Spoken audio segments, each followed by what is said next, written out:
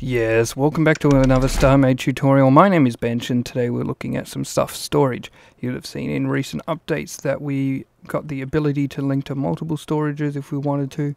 We got different ways of filtering now with being able to set all and clear, and we also got the ability to grab a salvage and connect our salvage up to everything else. So I thought, let's build a ship and demonstrate how exactly this works. But I thought, well, alright, well we've got so much in here that we could do. Why not build it a little bit bigger? So we went a little bit bigger. Now here is my ship. It's called the Harvest. It is fully automated to go and salvage everything, sort everything. It is a monster. Look at it go. It is, no one's on there at the moment. It's completely autonomous in this regard. It will salvage with 588 individual salvage beams. It can eat through planets, it can eat through stations, it is a monster. And yeah, it's got some really sweet state-of-the-art storage abilities, like being able to filter blocks, being able to send stuff all over the place. And so we're going to be showing exactly how we do and create some of that stuff. So let's jump in and look at what we'll be covering in this episode, which is the different states of the using logic to tell whether our storage is empty or not empty, or full or not full, and we'll go from there. So here we have a storage on either side, and we've added a activation module. We've just placed it next to it, it's not hooked up, and we've also got an OR gate. And these are both hooked up to the lights here. So you'll see this one is on. This one is currently completely full. There's no more slots available. This one is completely empty. You can see there. So what I'll do is I'll fly over here and I'll go and I'll grab something out. So now I've taken it out. It's now got space in it, and you see our activation module here is lit up. Now if I go over here and I put it in, you'll see there.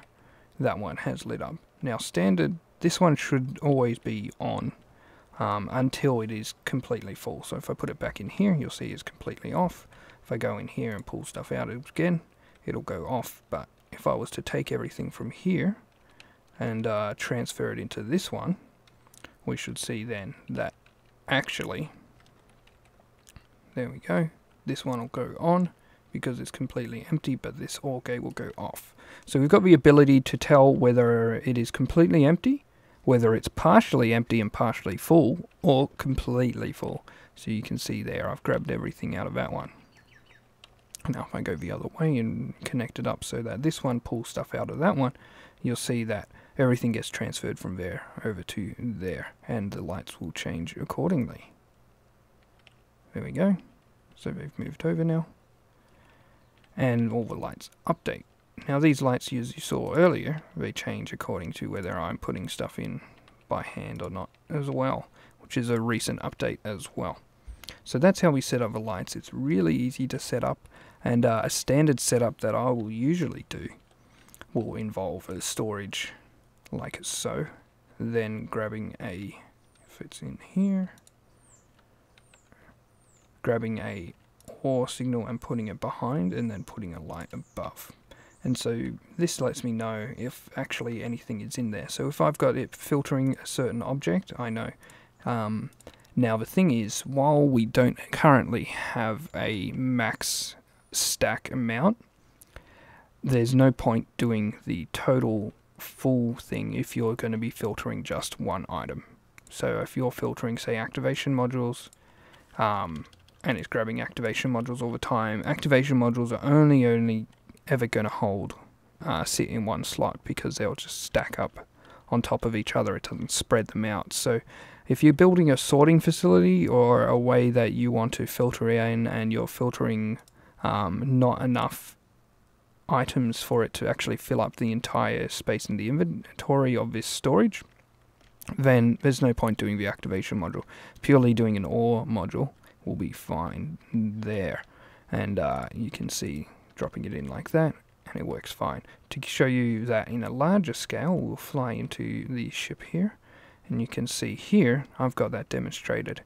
You've got all the different types that I've listed there: terrain, different carve capsules and stuff, and you can see just flying around and salvaging a planet or two what sort of shards and stuff I've gotten out of that. I can wander around and see with relative ease. I've got lava in there, logic blocks, ship cores and power and stuff, you can see. And with this setup, with the white light directly above, it prevents the blue from flooding over, so it's nice and clear. It only shows up stuff as well through there. So I've got all my hulls and glass all broken up as well. So that's just with the ore blocks, same as what we demonstrated down here. And that's pretty easy to set up. So that's the different types of light blocks that you can do. If you were to do one more style, you could take these apart. And we'll just go behind here for now. And we'll take the OR gate and put it there. We'll take the activation module and put it there. Next we'll grab a NOT gate and a delay. So this is the setup that I'll generally do. So this OR gate will feed into an AND, like so. Somewhere else you need to have a clock. And I think this was a suggestion on the forums as well, which was a good idea at the time. So we'll put that into a AND, which then goes into a delay, which goes into a NOT, like so. Feeds back. And there we go, there's our clock going. And now we can feed the clock into the AND as well. Now the other thing we can do is take the activation module, put it into a NOT, and then we'll take both of these and put them into a OR gate. So like that, and then this will be our light source, like so. So now we've got that would be on, and our I've got the OR gate there. The OR gate would be on because we have a bunch of stuff in it. So let's use this storage quickly and to pull everything out. So you'll see it ticks along and it'll grab everything out of there. Boom, like so. And you'll see, alright, now our light is completely off. This is completely empty. And we've got our OR gate going into the AND with the clock connected. So that's going to make the light flash.